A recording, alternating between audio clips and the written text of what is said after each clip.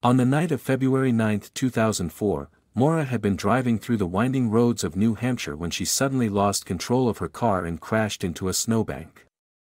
When a passerby offered to help her, Maura refused and insisted that she had already called the police.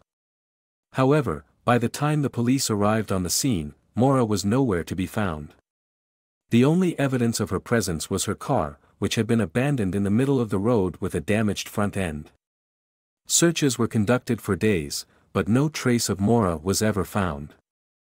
The case quickly captured the public's attention, and theories about what might have happened to her began to circulate.